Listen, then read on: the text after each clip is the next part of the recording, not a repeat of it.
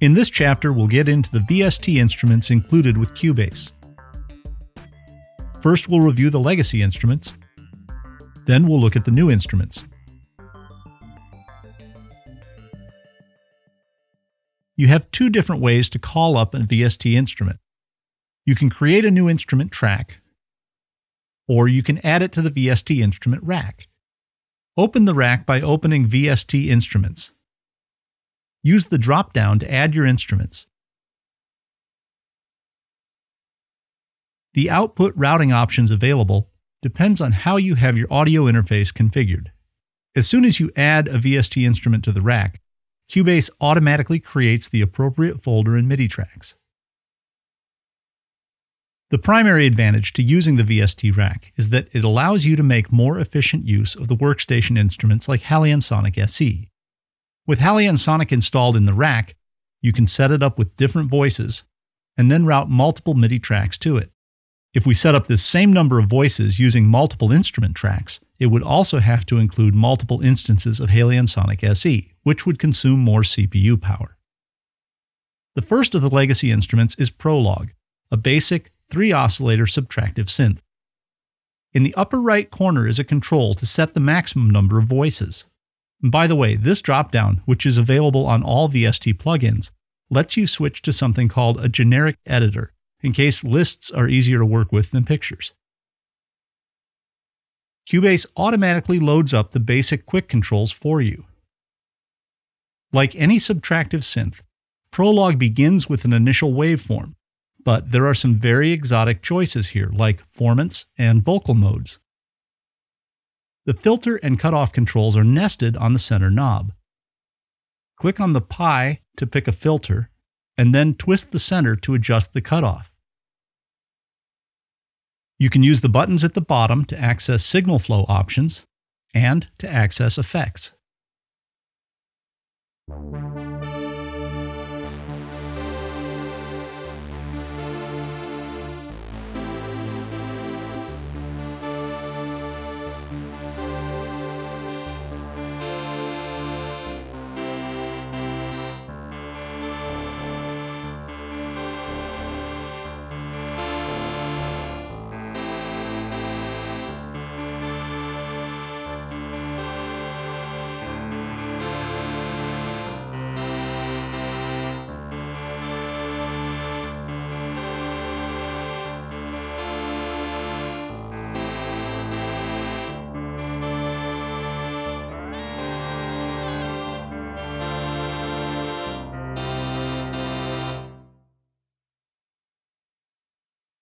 Now, Prolog has recently enjoyed a renaissance. You can now buy additional VST content for Prolog, both sounds and loops, from the Steinberg online shop. Next are Mystic and Specter. They're both really well suited to pads and atmospheric sounds. Mystic is a single oscillator synth that uses feedback and comb filtering to create edgy, resonant effects. A comb filter adds a delayed version of the original signal back onto itself, causing constructive and destructive interference. The frequency response of a comb filter consists of a series of regularly spaced spikes, giving the appearance of a comb. Now you can select from a library of filters, and you can customize the comb filter by clicking and dragging over it. Then you have a variety of knobs to control the interaction of the filters, and these include some unusual parameters like morph and crackle. There are buttons here to access the LFO, envelope, event, and FX control.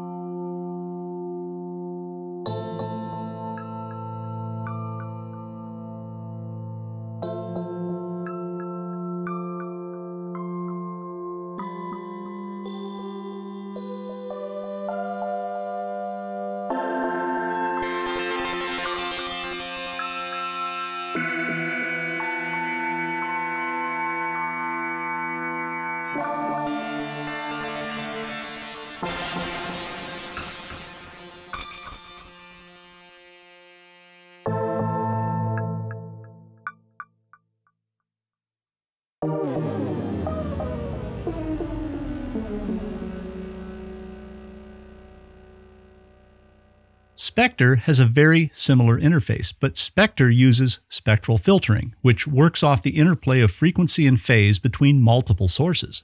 Therefore, Specter uses a network of 6 oscillators with a wide range of tuning intervals. Again, you can call up preset shapes, or you can draw the filter curves and the envelope curves manually. The network of filters is controlled in the center area. And Mystic offers a familiar set of buttons to access LFO, envelope, event, and effects.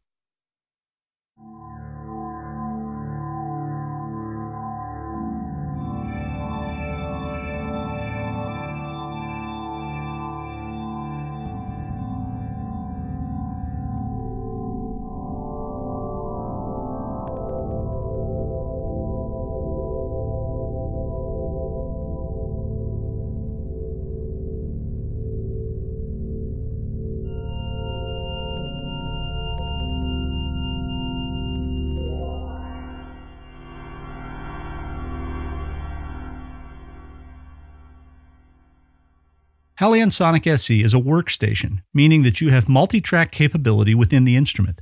You can have 16 different sounds on different MIDI channels, all routed to different outputs. You can display it in player mode or open the editor.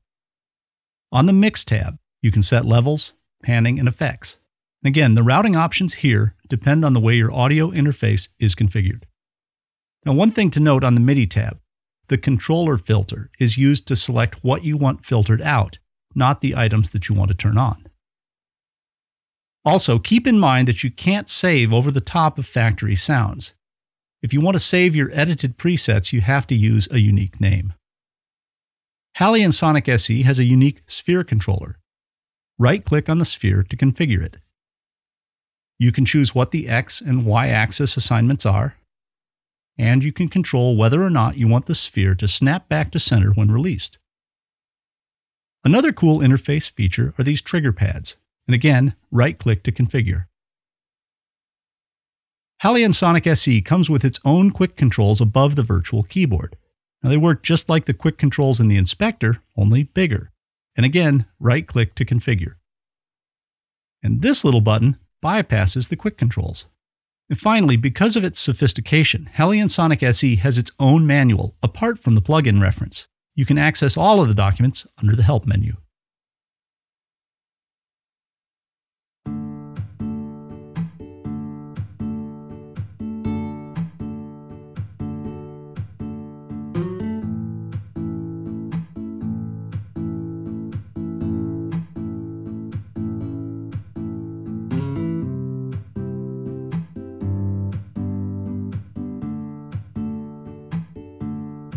Loop Mash 2 is a cool instrument, but it's a somewhat baffling instrument. The most common question with Loop Mash is, how do I use it? And I don't mean artistically. Most people are simply asking, how do I actually get the stuff into my project? Now, even though Loop Mash looks like a pattern device, it's really a synth. And that means that you record it by triggering it with a keyboard and capturing those MIDI notes. You cannot record it by clicking on the effects with your mouse. There are basically 2 different modes of interacting with Loop Mash: building content and playing content. Now, the easiest way to build content is by loading a factory preset. The sliders on the left balance how much of each track is used.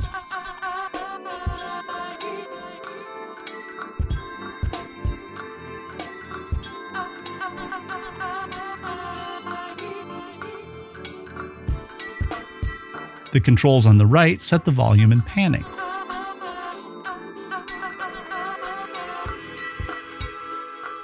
And the red dot sets your master track.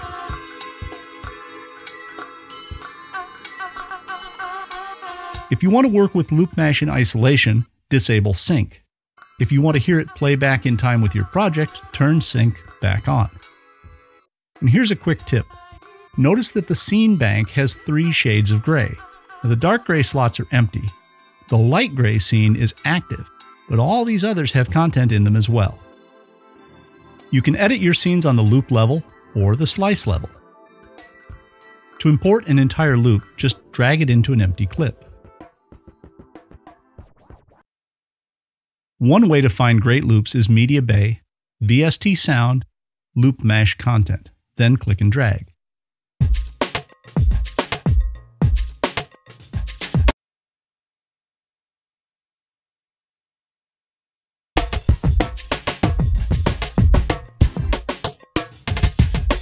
If you want to work with material from your project, open the pool, open the audio folder, and drag in what you want.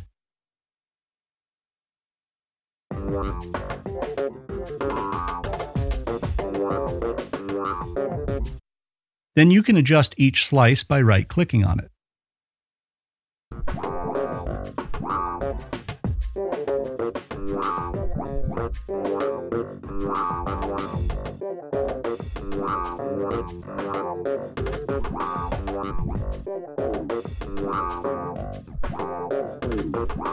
And use the step controls on the transport to move through slice by slice. The Audio Parameters tab is fairly self-explanatory. The scene buttons and the controller buttons are laid out like a keyboard, and this is critical to using Loop Mesh. Now here's a map of how they're laid out across your MIDI controller. This lets you simultaneously play and record scene changes, performance controllers, and transport functions. Two of the most important keys are C and C# below middle C. These turn Loop Mesh on and off. When you look at the performance controllers, the first green button with the 1/8 on it is middle C, and you can work up from there chromatically.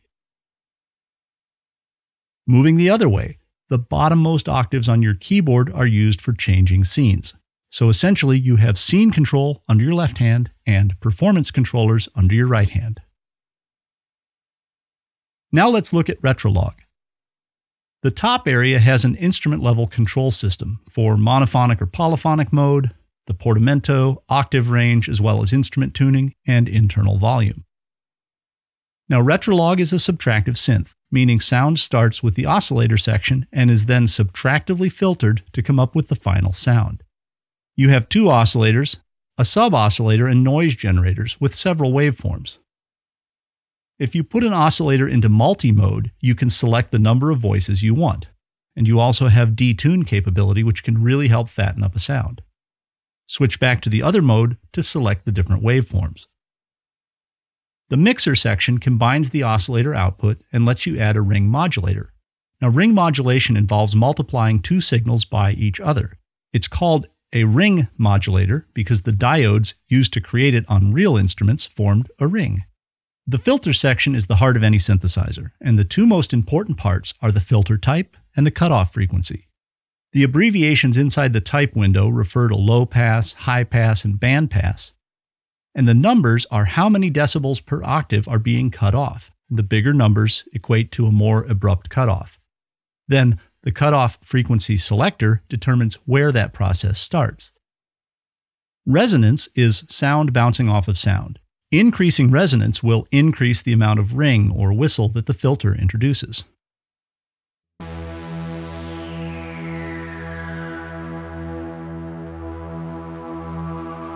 Now down below you see a standard ADSR envelope, which allows you to set the attack time, decay time, sustain level, and release. But this envelope controls those parameters for the filter. So if you want the big filter sweep effect, use a longer attack time on this filter.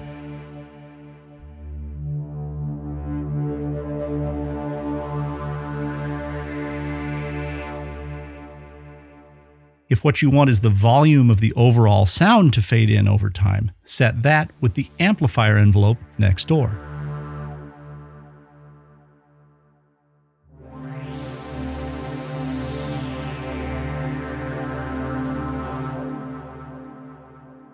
Retrologue has built-in effects. It also has a built-in low-frequency oscillator to serve as a timing source. You can set up what the LFO controls using the modulation matrix. Set up a source, add a modifier like the LFO, and then pick out a destination or a target parameter.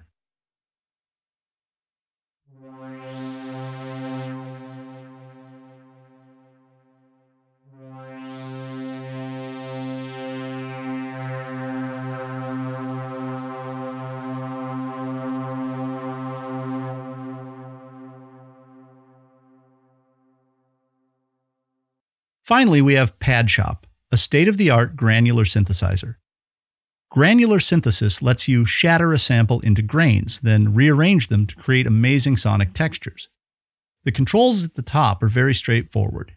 Instrument-level stuff like monophonic mode, portamento, pitch bend range, and tuning.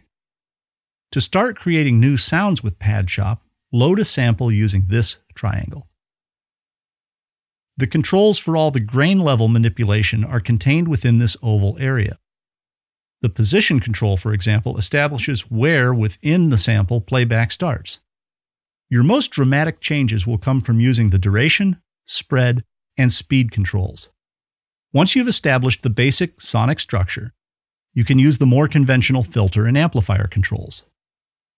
And just like Retrologue, there are several built-in effects. At the bottom is a modulation matrix that again allows you to set up controllers and destinations to add motion or changes over time. If you click on the Step tab, you'll open the built-in step sequencer. You can set up the exact number of steps you want along with their sync mode. And programming is as easy as clicking and dragging. You also have several presets available here.